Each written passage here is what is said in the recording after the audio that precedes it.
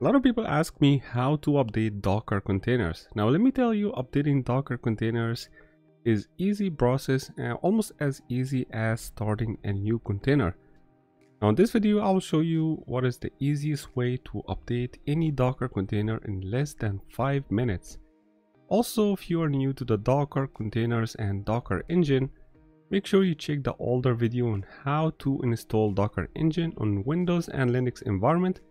I will leave the link up in the info cards. Let's get started.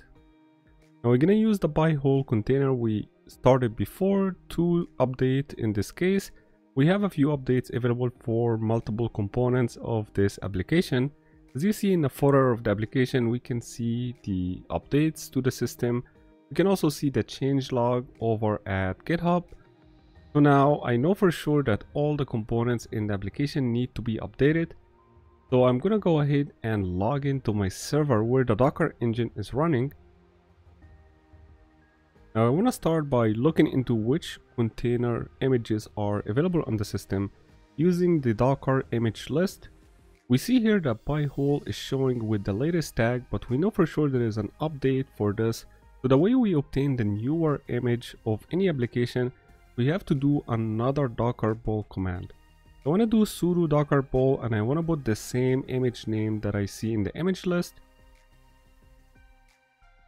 As you see, the system found another newer image, now trying to download it, and you can see in here it says downloaded newer image for by-hole with the latest tag.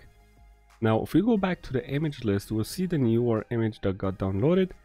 We also see the older image now showing none in the tag, which means the older image is no longer identified as the latest. So now we have two versions for the by-hole image, and we need to move our application to the newer version.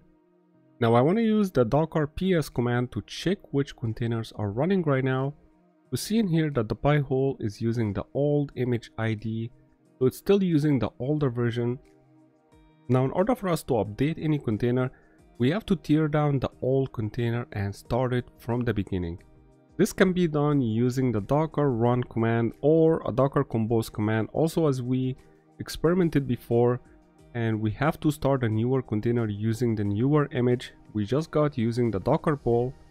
I used docker compose in this example for the by-hole, and I remember I had the YAML file in the system that contains all the instructions to start a container for by-hole with all the configuration.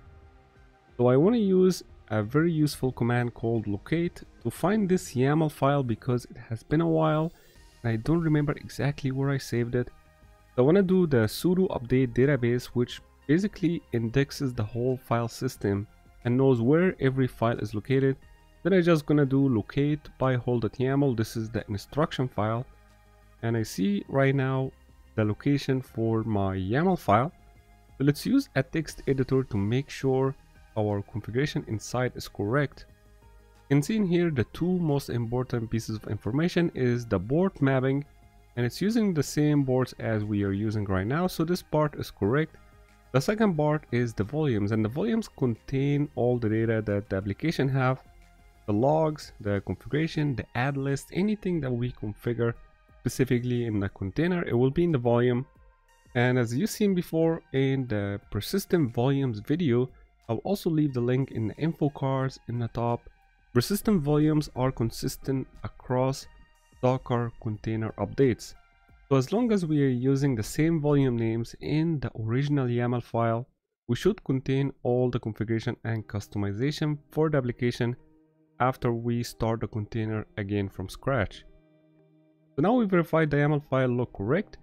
Now, in order for us to start a container again, we have to stop and remove the old container first. For this, we're going to use the docker ps to confirm the by-hole container name or the container ID. You can use either parameter to update and stop containers. So first, we're going to stop the container using sudo docker stop and then the container name or the ID. The system will say the container name to confirm. So now we just need to use docker rm to completely delete this container. Now I just need to go back to this directory where the YAML file is located And then we're gonna start our Docker Compose utility. If you haven't seen the Docker Compose video, make sure you check it out. Docker Compose is a very useful infrastructure as a code utility that allow you to start services directly from an instruction file in a YAML extension, very similar to XML. And it's basically the file that I had open that contain all the port mapping, all the services, all the container names. And for this, the Docker Compose command is very easy to construct. We're just gonna define the file name. Right now we are in the same directory, so I'm just gonna define the pyhole.yaml file. I'm gonna use up to start a container. The opposite for this obviously is down, which brings down the container. And -d, make sure this is in detach mode. That means the container will not show you all the terminal output in this specific SSH session, but it will start in the background and will keep working. Finally, once the system says done, now we can verify Docker PS. Our container is back again. And if we refresh our Pi-hole GUI, right now the container is still starting, but once it's loaded, we can see the Pi-hole version in the bottom is been updated, and also our data is still as is because we are using persistent volumes. Now the last tip I like to do to save my storage is to do a cleanup. So I want to go to Docker image list and I want to look into the old image ID and I want to remove it to save this space. As we no longer use this image, it's safe to remove it from the disk. So I want to use the sudo docker image remove and then include the ID for the image. Now if we do the Docker image list, we only have Pi-hole with the latest tag. Now I want to repeat the process one more time because we are running redundancy. Of course, redundancy is very important. I want to go to my secondary Pi-hole server. I want to do the same process just to show you quickly how easy it is to update the Docker container. I want to log into my second server. And now let me go into the sudo docker ps to confirm the running container. As you see, the Pi-hole container is running, and I'm also looking into the image list. I see the same, the Pi-hole with the latest tag for the old image. So I want to pull the newer image first using the docker pull Pi-hole.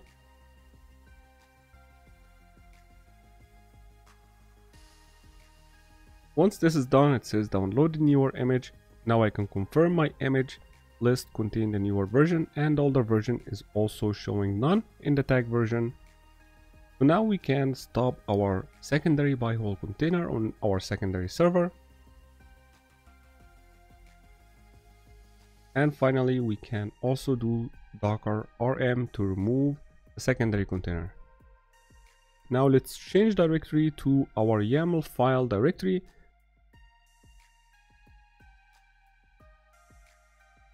I confirm here the Pi-hole.yaml is here as well. So I'm going to use the docker compose command again. Sudo docker compose -f Pi-hole.yaml is the file name. Up to start a container, -d to start it detach. Once the container is created, we can confirm it's up using the docker ps. And the GUI, once we update it, now we are running the newer version, also keeping all our data across the container updates using persistent volumes. Now finally, to the cleanup, I want to go to my image list and I want to pick up the image ID for the older image. I want to remove it from the system to save this space. And now image list showing only the latest version. That's how easy it is to update Docker containers and get the newer version of your application. Thank you for watching.